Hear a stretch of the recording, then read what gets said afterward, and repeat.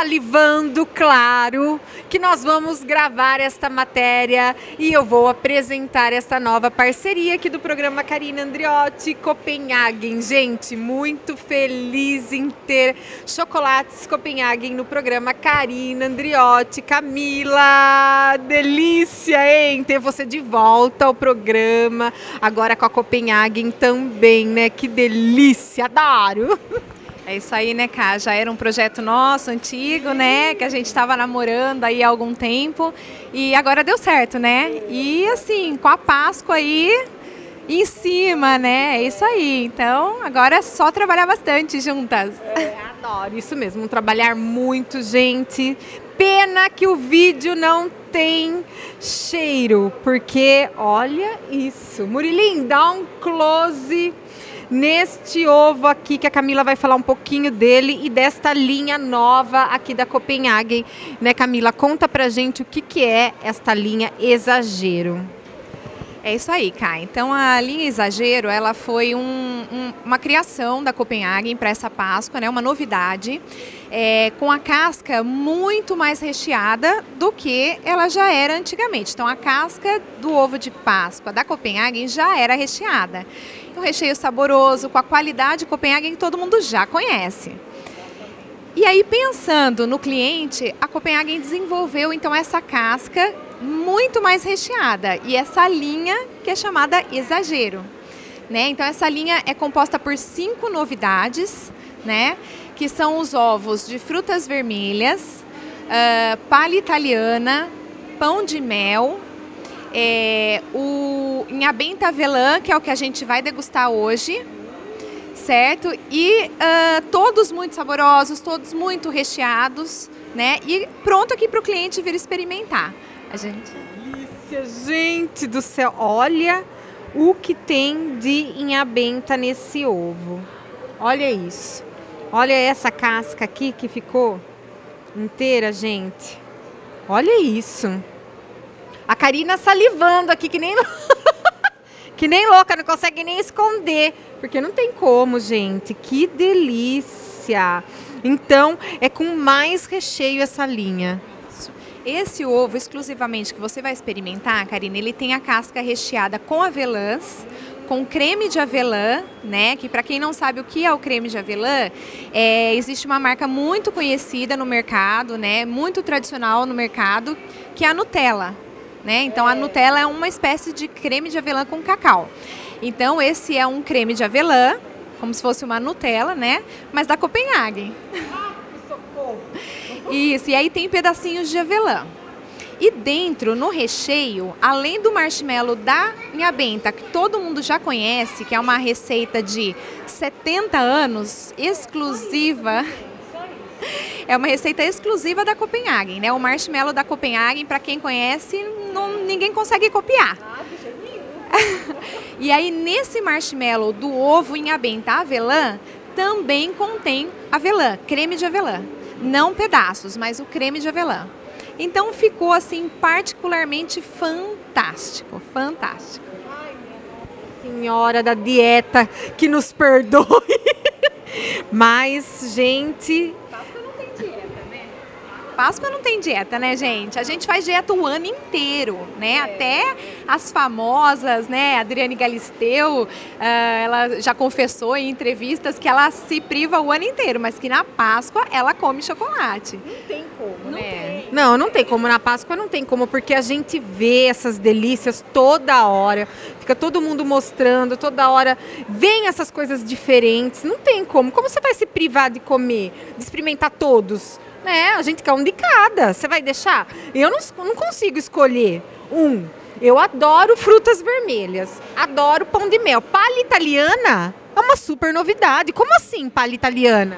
É uma sobremesa que voltou, né? Uma sobremesa super tradicional e que ela voltou, tá com uma super tendência agora. O pessoal tá fazendo muita palha italiana como sobremesa. Sim. E a Kopenhagen aproveitou esse gancho e criou um ovo de palha italiana.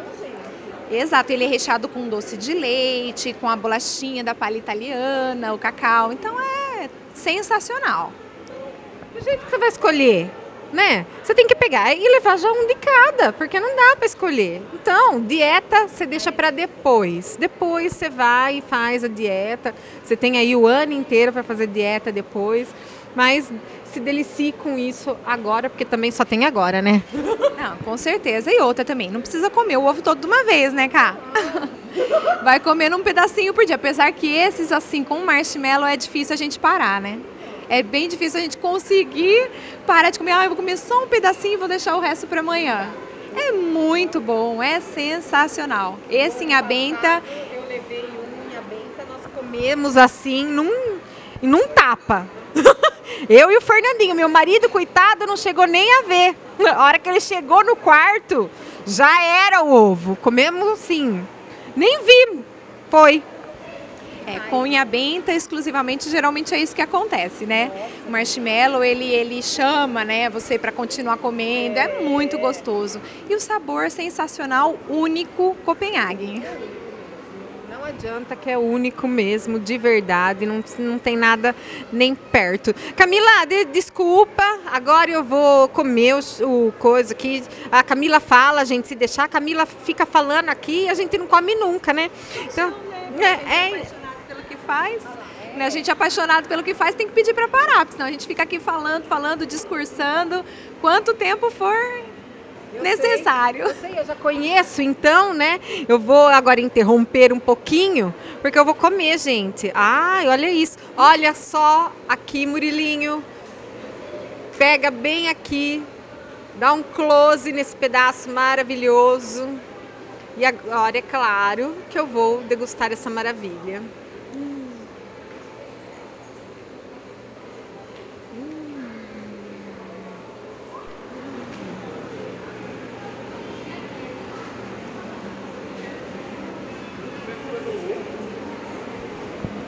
E aí, o que você tá achando? Bom, falta de educação perguntar isso, né? Uma pessoa que tá com a boca cheia.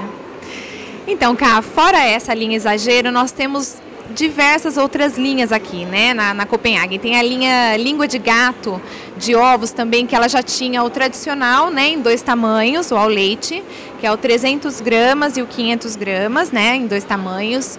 O chocolate branco, o chocolate amargo, o diet. Para quem não pode, tem restrição de açúcar, a gente tem o chocolate diet também no língua de gato. Temos um menorzinho também que é diet, tá? Para quem não pode ou prefere não comer açúcar. Esse ano tem 2 novidades na linha língua de gato, que são os trufados.